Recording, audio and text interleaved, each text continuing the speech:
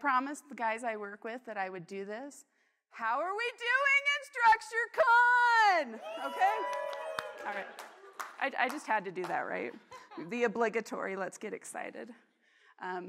So my name is Rebekah, and I work for the University of Utah, and I'm kind of in a unique position.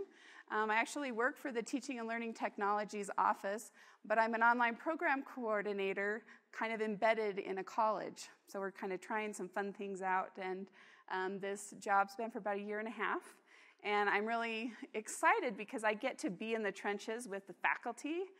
I was before, but now I'm learning about the department and the way the structuring is and working with chairs and our dean. And so I really get a chance to do whatever I want. Isn't that the best job? Well, John's looking at me, no, you don't.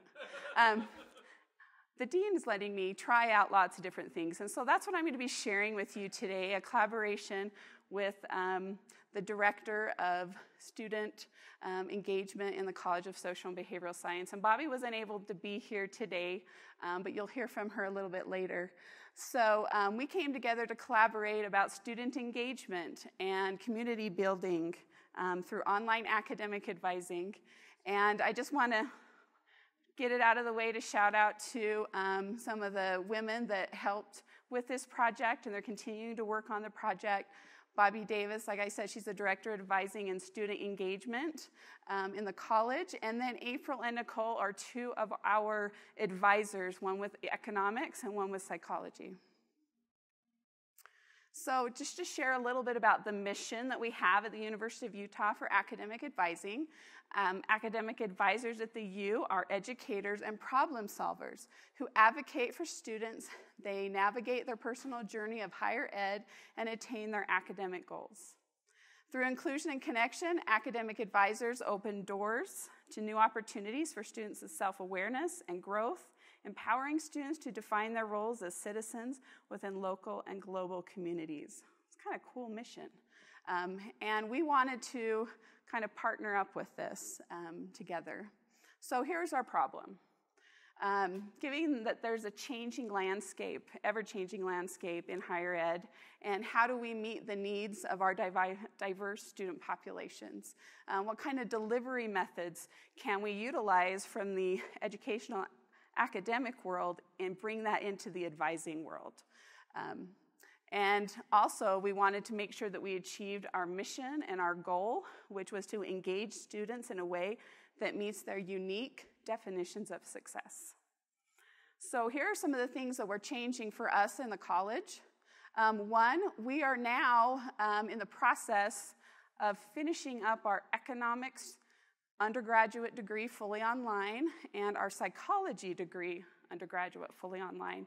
We also have our family and human development degree that just started, and our sociology degree is in the process of getting accredited, so that can be offered fully online. And so we were coming up against all these really cool things and initiatives for the college that they wanted to go ahead and go out and push this online initiative with their students. Students have been asking them for more fully online courses. They needed flexibility with their schedules. And then we also have that diverse student population, adult learners, millennials. We are a transfer school. Well, not the word I wanted to use. We have a lot of people that just kind of commute, a commuter school. That's what I was trying to say. Sorry, you probably knew what I was trying to say. So we're a huge commuter school. So people can go to extensions throughout the state. They can come on campus, but we wanted to meet and address the students' needs specifically for advising. And one of the best practices that advising has is to meet the students where they are at. That's like one of their top mottos. And I always like to do this with faculty when I would meet with them and consult with them in Canvas. Anything to do with their class, I wanted to meet the faculty where they were at. And so Bobby and I got together and we thought, we've got this problem. We're going to have all these online degrees within the next year. We've got to help our advisors meet the needs of our online students, which their needs are going to be just a little bit different than the students that are coming face-to-face. And we're also going to have a mixture of online and face-to-face. So how are the advisors going to help their students? And how are we going to provide that? What are we going to use for that? And Bobby, let's talk about virtual advising. How can we meet their need? And through this method of virtual advising, we're able to meet the mission to be inclusive and connected, to open new doors and new opportunities for our students. And I'll share some examples of things that have happened with the technologies that we've used with our students. So we've got this problem, and we want to find a solution. So our solution was to meet the students where they were at, right? We're going to use the motto that we've been using, and we're going to use the solutions that are available at the university. So that meant utilizing Canvas, which is our LMS. Students are already going to Canvas for their courses and maybe some other types of things. So why can't we provide that advising for them inside of Canvas? Cranium Cafe is a tool by ConnectEd. It's an online meeting tool, and we were piloting it, and we have now signed an agreement that we will be using them. So this is the online meeting software that our advisors are going to be using now across campus, and our faculty can also use this. And we're leveraging Qualtrics. We now have a campus-wide license to Qualtrics. We had a departmental and college one, so we were utilizing that to do our surveying with our students.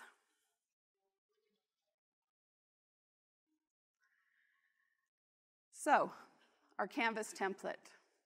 We decided to use the flipped model because what we were hearing from the advisors, we went and had a meeting with them, and we said, what kind of problems are you having in your meetings with your students? One of the advisors said, I have met with this student 5 times before we actually got down to what they needed because they don't know what they need, right? I know I have to come see you, but I don't remember why.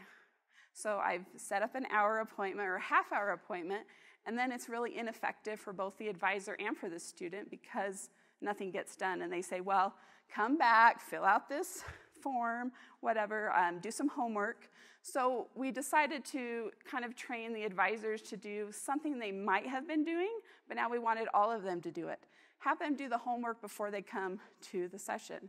So what we decided to do was create a template inside of Canvas for all of our college departments, and we called it an advising center, not a course, because they started freaking out when we called it. We originally had virtual advising course, and they freaked out and said, am I going to be graded on this? There's assignments in here. Is this going to go against, whatever? And we're like, no. So we decided to change the title to Advising Center because that's really what it is. It's a central place to get advising information for a particular department.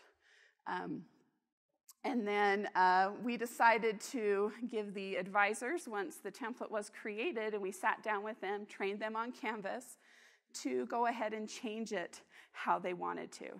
And I can't show you one of the examples, but at the end you can go to a website. We've got an open Canvas course where you can see the economics virtual advising, or the Advising Center course. So we allowed them to do any additional pages they needed. We talked about what should be in there with Bobby, who is their boss. And we realized that at our homepage, we wanted to have a welcome page that talked about who the department was, who the advisors were, sort of the people, the welcome campus resources that were available to students. Right now, you might all have the same similar experience where you go to your institution's website and you're looking for something and you have to go to 5 different places to find it. Students get frustrated after being the second, third click, or now you got to go here to get this, and now you got to go here to download that. So we really wanted to make it super easy for them to get to all the resources they need. So we created a page for all the campus resources, women's resources, scholarships, you name it, ASUU, our student government. And then we wanted to have a discussion section where the advisors could actually do walk-in advising online, so virtual walk-ins. And we'll talk a little bit about that, about how that went. And we also wanted to have discussions where students could sell their books. to their fellow students, right? So and some questions they might have, and then targeting the groups in the class. So what about the transfer students? What about the new freshmen? What could mentoring kind of happen in that capacity? And we're still working kind of on that community building piece. And then we have modular sections where we're breaking things down by major technology at the U and different things, and we'll kind of show you what that looks like. And to talk a little bit about the community building, it was a really huge aspect of this course. And at the University of Utah, we have something with our Center for Teaching and Learning Excellence called Communities of Practice. And people getting together with like interests, and the only difference was they were learning how to do it better as they interacted regularly. And we were like, how can we take this same concept and apply it to advising? How can we get the students mentoring each other, coming to this place of engagement, letting them know in the announcement tool things that are happening, or having them share stories with the incoming freshmen, like what I learned, this is what you should know, kind of stories. The next slide is just an example of what the homepage looks like. So they can go ahead and put their the name of their department. The picture in the middle is totally flexible. A lot of them have decided to put things like pictures of economics or psychology that made more sense, or flyers that they use. So we can go right here to the Start Here section, which is really what brings you to a welcome. It also brings you to the people. We also have the Advising Basics, is what we decided to call our module area. So here's all the basic information that you need to know about the department's advising and what needs to be done. We also had our campus resources on the homepage, and then the questions to just kind of get you right to the discussions, making that available and customizing everything sort of on the homepage. And I know I can't show you the class, but talking a little bit about the types of modules that we have in Advising Basics. So when it's time for graduation, at the U, there are 4 different websites that you have to go to get like the complete information about graduation. All they did was grab that information and link it all into one awesome spot. And in fact, when we get to the statistics, that's one of the pages that was most frequented by the econ students towards the end of the semester when it was time for graduation. So providing them major information, minor information, if there are certificates, what do they need to bring to their first appointment? If they're brand new to the advising, what can they expect? There's a contract, so we have sort of a syllabus where this is what we expect from the students and this is what you can expect from the advisor. So letting them know what is advising and how can you utilize that? How can we connect you to our career services office? And so there's a lot kind of going on, and I apologize that we can't dive into Canvas today, but you guys will be able to get in there later and just go and explore. So talking a little bit about the assessment tool. So we started this project in August of last year, so August 2016. I was about to say 2017, but we're almost there. And the first department that we used was sociology and got them going, and then we had econ and psychology follow right after that.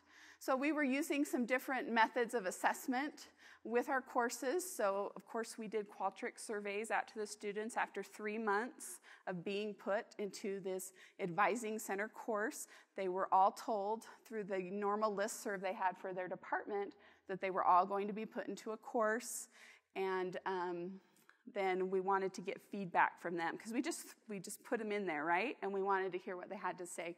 Was it easy to navigate, etc.? And then we actually utilized Canvas data.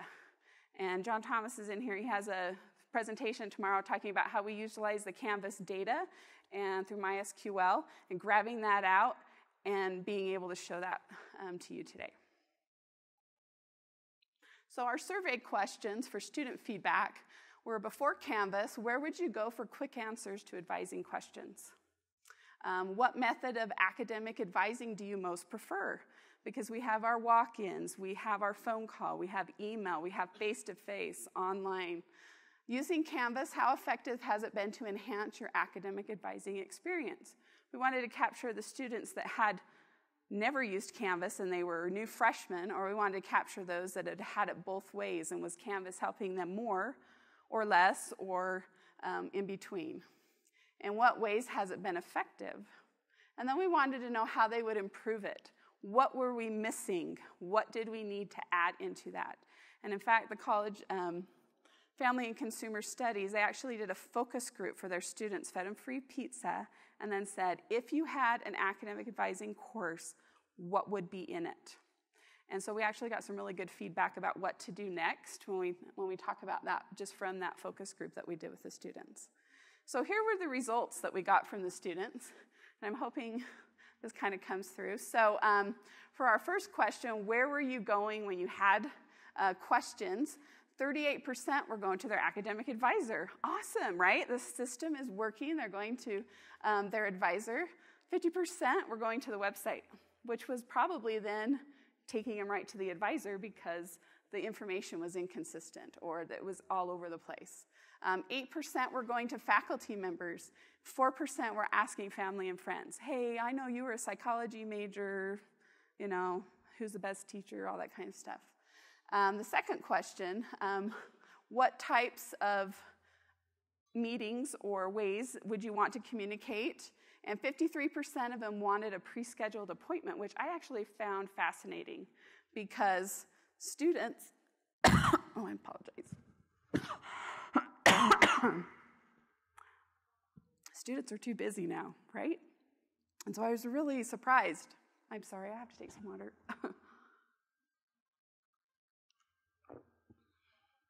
Students were I was just really surprised that they wanted a pre-scheduled appointment. But maybe that could also mean an online pre-scheduled appointment.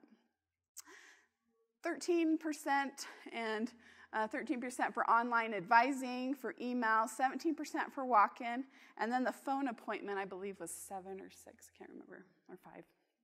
Apologize, forgot to write that down. So some of these results were pretty telling for Bobby as well. She's like, wow, you know, I thought there would be more of a push to the online. And then how effective has Canvas been since you started using it for advising? So we actually had it pretty across the board, 30% moderately effective, 30% slightly effective, 20% not effective at all, 15% effective, and then very effective was 4%. So I think it was kind of a half and half, right? And those people that thought it was slightly effective probably were seniors or transfer students that felt like, and those that thought it was not effective at all were those groups that maybe weren't being represented right off the bat of having value added for them. So here are some of the things that they liked. Students like quick access to the FAQs. They want to be able to go and get exactly what they need so they can do it and be prepared. They love using the same platform that they already had for Canvas because announcements that would be sent from the advisors would get into their notification feed, and so they'd know about things happening in their department on the level as well as that were happening with their courses. And they could hit it all on their mobile phone too. Mobile was huge in here, and we wanted to make sure that anything they did was responsive and they'd be able to take that with them. And students love the flexibility with their schedules. They like to be able to be met whenever they can be met with, how they want to be met with. And just a quick story here before we go to the results from Canvas. We were utilizing Cranium Cafe for a meeting with a student, an advisor in psychology, and the student actually has issues, some issues, spatial issues with people. And for her, she felt like it was so awesome that she could do this online advising because she was in her pajamas. She could have an engagement with her advisor, and she didn't feel like she was being threatened. So, I mean, I don't think we really thought about those types of things. So people that might have PTSD or, some emotional issues or, whatever it might be, that we're able to meet them where they're at. And I think that really displayed that for us. So here's some Canvas results that we got from the data. I have one for each one of the courses, and we'll talk a little bit about how many students that were in there. So the top 10 Econ Canvas pages visited, well, they utilized the template. They went to the people's page, right? They went through the modules index, but they went to the Econ major page. Graduation ceremonies and commencement. Remember I told you that as soon as she put that in, it went up. Transcripted emphasis page, academic advising and what to expect. There are 760 students that were added into this economics course. And here's a chart to show you. We had 22% that did not accept, that are still kind of sitting there in limbo. And we want to know why, right? Why aren't they accepting? We think those are those seniors that don't think there's added value in here. Transfer students. We had students that accepted. We had 35 students accept, but then they didn't do anything. And maybe they felt obligated because it was there. They wanted to get it out of their notification stream. They didn't want to keep seeing you've got a new course. So they accepted it, and then they didn't do anything with it. And then we had 43% that accepted it and then actually were active in the course. They were either looking at content, they were doing discussion postings. And so it's kind of interesting as we sort of go through all the different groups to see. So for psychology, all of these, the top 2 pages that they went to, were part of the tool that we created for them, part of the template. What to expect from the advising page. Campus resources was a huge one. And then applying to graduate school, we have a section on intro to online learning because we wanted to reach out to those students so that they understood what online learning was. And you can kind of see, depending on the department, there are some different pages that would come up. Now we have 1,176 students that we added to the psychology page, and 40% of those accepted and are active in the course. And of course, we're still asking those questions about the other 2 sets of groups who didn't participate in the course. And then here are the sociology pages visited. And theirs are a little different. They were our first one. We kind of did some changes to the page as we went along with that. And so, but pretty consistent. That campus resources page is in there, what to expect for your first appointment. So those things that advising thought was important were coming up from the students. So they have a smaller group, 373 students were added. And of course, they have a pretty high percentage of exception as well. So I think across the board, all 3 of those departments had a pretty high acceptance and active opportunities in the course, which is actually very surprising to me. Working with faculty and students for so long, I'm like, oh, it's going to take forever to adopt, or oh, they're just not going to do anything, but I hope they're going to do something. We built this awesome tool for them, and they surprised us. They actually started doing things. In one of the courses, students started just automatically creating their own discussions and sharing with students these really cool possibilities that were happening on campus without us nudging them, just giving them a platform and a page to go ahead and do that. And we also asked the advisors for their feedback, because hopefully we were also minimizing and making it more flexible for them and their time as well. Because if they're going to do more work using Canvas, what's the point in creating this for them? So in what ways has Canvas been effective, ineffective? Have you found that using Canvas has provided more or less flexibility? They could not be here today, so I'm going to go ahead and show you them. I brought them with me. So we're going to hear from April, and then we're going to hear from Nicole, and we're going to hear from Bobby about their experiences. Hi, Instructor Con 2017. Welcome from the University of Utah. My name's April Sanders Abolila, and I am a psychology undergraduate academic advisor with the College of Social Behavioral Science. So we're here today to talk about just our Canvas pages and how it's helped benefit student engagement, at least on my side. So before I started using Canvas, our student engagement was actually pretty low. It still is a little bit compared to the amount of students that we have, but it's definitely increased. To give you an idea, we have about 800 to 1,000 students in psychology, whether they're declared, minors, majors, or if they're pre-psychology students. So whenever I first started, we would send out mass emails to students. We would have a lot of unsubscriptions. Individuals and students really wouldn't come to any type of student events. We have a lot of student clubs. So I tried to figure out what would have been the best way to get students more involved. So talking with Rebekah, we figured Canvas is going to be the best possible way to let students know of events that are happening through the department, just because Canvas is a tool that they're already using with their classes, so why not go ahead and give it a try? So we implemented Canvas kind of as like a pilot for the spring 2017 semester, so in January.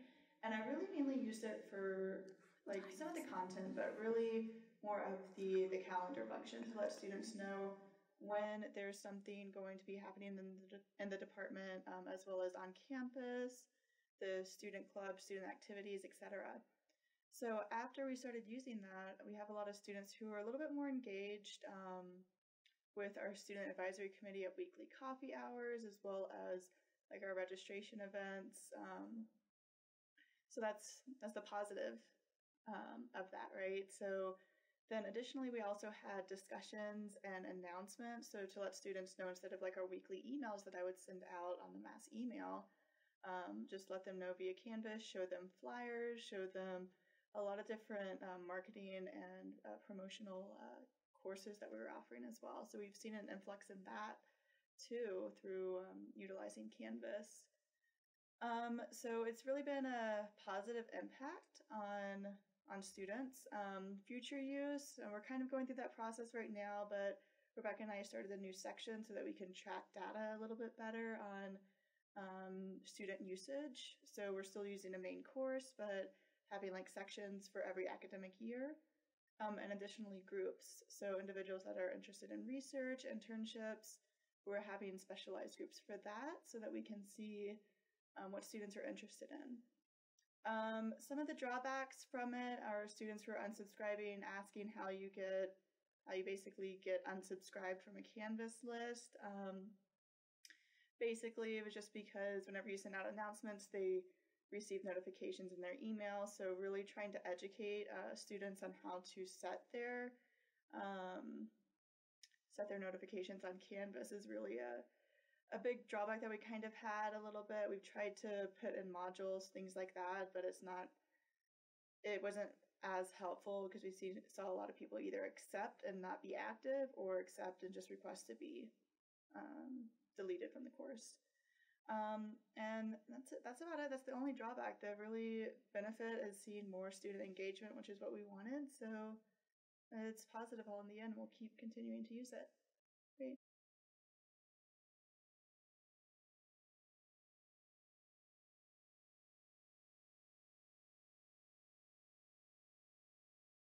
Yeah. She's kind of sassy, so you'll kind of get that from her. On 2017, I'm Nicole O'Shea, Academic Advisor for the Department of Economics at the University of Utah. I use Canvas to connect with my students outside of advising appointments. I often joke that my Canvas page is my brain in electronic format because I've included all of the advising general answer information that I am asked on a regular basis. Before Canvas, I had 2 different email inboxes that would frequently have 20 or more emails in them with students asking general questions. What class do I need to take in spring?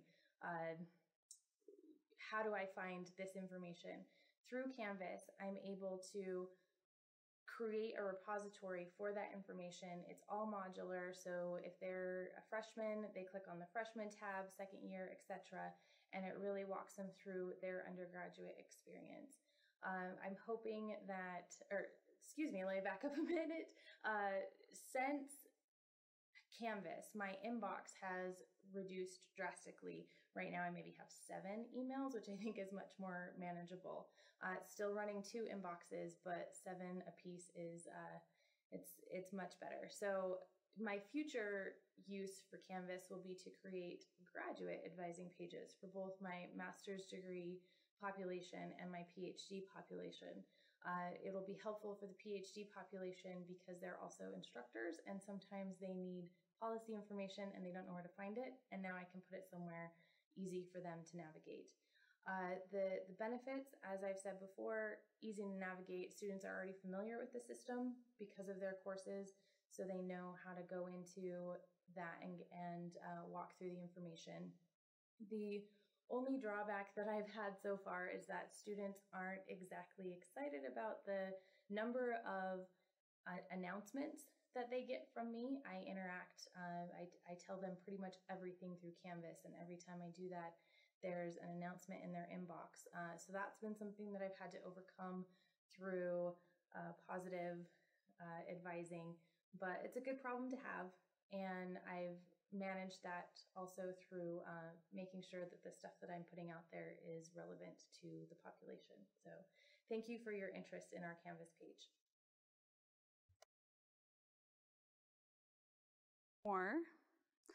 Bobby, who is the Director of Student Engagement for the college. And Bobby's going to talk a little bit about our collaboration also on top of what she's been doing. Hello, Instructure 2017. My name is Bobby Davis. I'm the Director of Advising in the College of Social and Behavioral Science here at the University of Utah. The reason I'm talking to you today is to let you know of a new initiative that we started in our college. We really want to meet students where they're at, and traditionally in developmental advising, that really means where they're at academically, socially, emotionally, but in this case, it's meeting students where they're at physically. We have a number of online programs that we're just instituting, and we really need to be able to provide academic advising in a quality experience. So we worked with our great online coordinator, Rebekah, who's presenting to you today, to develop Canvas courses to really help students get the advising that they need.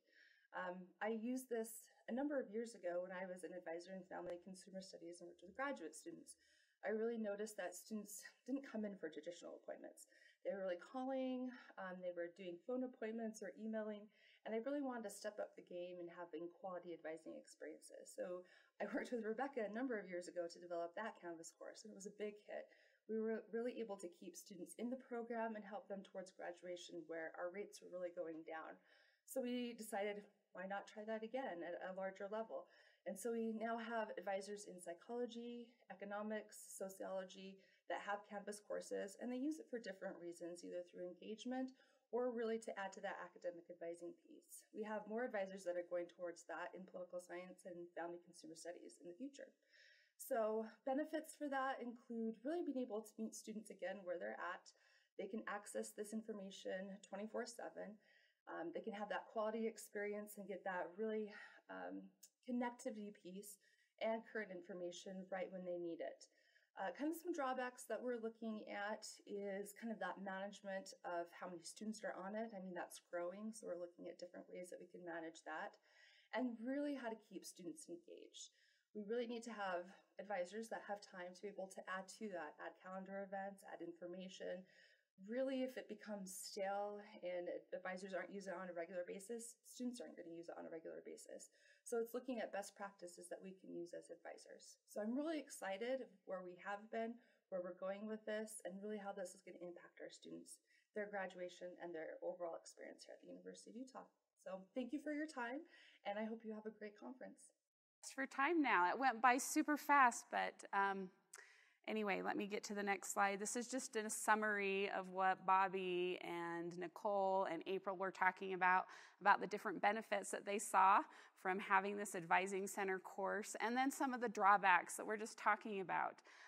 One of them being the notifications. Well, they were getting notifications from the college and from the department and from the institution. So who sends out what? That's kind of a conversation that we'll be having coming up soon. And then here are some of our next steps. So April already started doing groups in Canvas, like trying to get like-minded people together, mentoring, targeted videos. I wanted to show you some today, but hopefully we'll be able to add that to our website. How to do processes, really easy to walk them through that. E-learnings, really taking them through the steps of like going to graduate school. What's graduate school like? How do courses work? Targeting specific audiences, like they talked about, specific transfer students, et cetera, additional departments. We are adding on Family and Consumer Studies, our poli-sci department, and then one of our programs, the MPP program. Online advising meetings. Now that we are fully with Cranium Cafe, we're going to be doing trainings with the advisors to start having online advising, which psychology already does have an online advisor.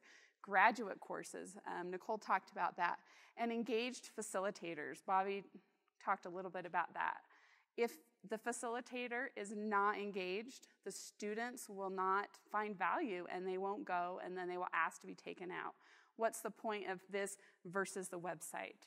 So I think of the Canvas Advising Center course as retention. And I think of the website to get them to the institution and to get them into the department. And then it's up to the advisors to kind of keep them there. I feel really bad we didn't have time for questions, or we might. Here's my contact information. I do have cards up here as well. And this is the website I was talking about.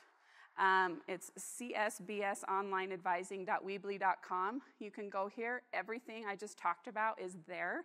And there's also a link where we talk about the Canvas template to go to an open Canvas course for our Economics Advising Center course.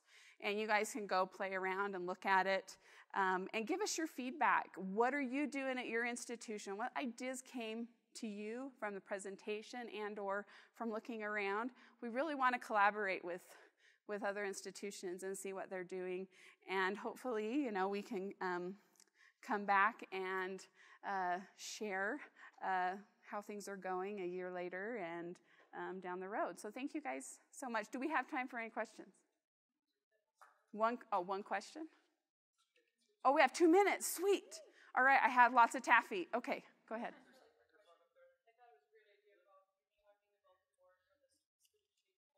Oh, yeah. Hello? Yeah.